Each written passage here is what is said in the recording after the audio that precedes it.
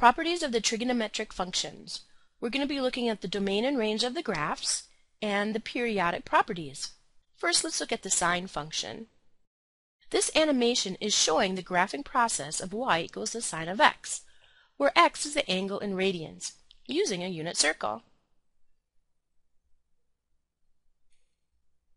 And here's the sine between 0 and 2 pi.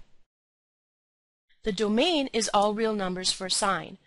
That is, this graph continues to infinity in both directions.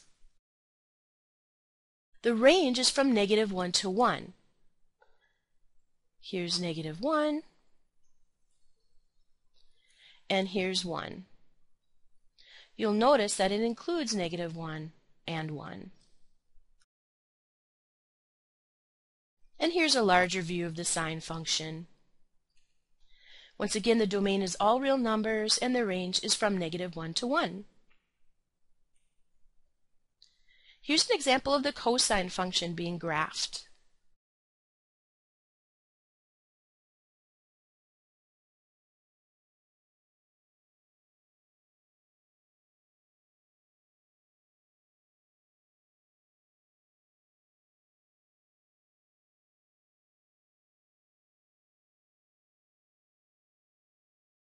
And here's again the cosine between 0 and 2 pi.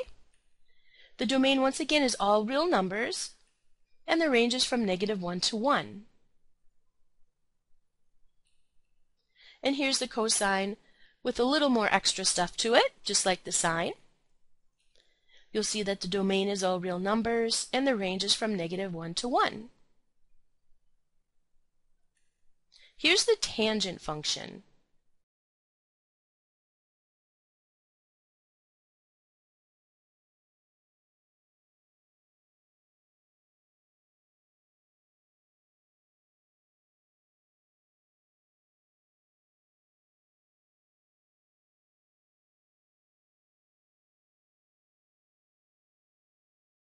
Here's a tangent from -pi/2, which is 90 degrees, to pi/2, which is +90 degrees.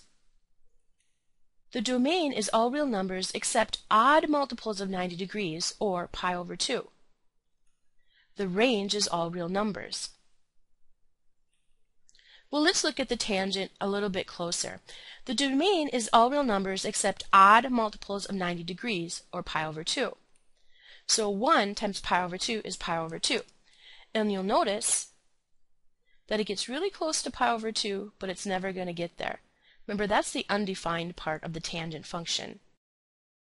2 times pi/2 is 180 degrees. It's not odd, so we actually have a point. 3 times pi/2 is 3 pi/2, and once again, it's undefined for the tangent function. And let's look at the cotangent. The domain is all real numbers except integer multiples of 180 degrees, or pi. So 1 times pi is pi, and the cotangent is undefined at pi. 2 times pi is 2 pi. Once again, the cotangent is undefined at 2 pi, and of course 3 pi. And then if we go into the negative direction, -pi, -2 pi, and -3 pi, and so on. The range is all real numbers. Let's look at the cosecant. Remember, 1 over the sine is the cosecant. In this picture, the blue graph is the cosecant. The domain is all real numbers except integer multiples of pi, or 180 degrees. The blue, we're looking at the blue graph now, is undefined at -pi, 0, +pi, 2 pi, and so on. The range is all real numbers greater than or equal to 1, or less than or equal to 1. And here's the reason why. Let me draw a little line here at 1 and here at -1. You'll notice that for the cosecant, there isn't any graph in between 1 and -1. That's where we'll find the sine function. The cosecant is above 1 or below -1. That's what the range means. Like the cosecant, the secant is 1 over the cosine. And once again, the secant is in blue. The domain is all real numbers except odd multiples of pi/2. The secant is undefined for negative pi over 2, pi over 2, 3 pi over 2, and so on. The range is all real numbers greater than or equal to 1 or less than or equal to 1, and it's for the same reason as the cosecant. Here's a nice summary that comes out of some of the books.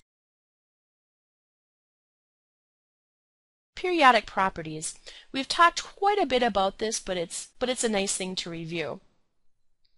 With a periodic property, the graph starts over every period. And if you're a hockey fan or a sports fan, every period the time clock starts over. And that's the same idea. So let's look at the sine function. The period for the sine function is 2 pi. We're starting here at 0, and it continues to 2 pi. And we know that's one period because at 2 pi it starts over the same graph. Let's look at the tangent. We're going to start here, and it continues up to here. Remember, it's undefined at negative pi over 2 and pi over 2. So the period for the tangent function is actually just pi. Let's look here. Between pi over 2 and 3 pi over 2, we see it starts all over again. And once again, and the period here is the same. Every period will be exactly the same in that function.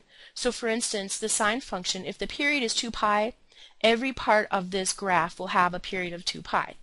In the tangent function, if this part has a period of pi, then every part of this graph will have a period of pi.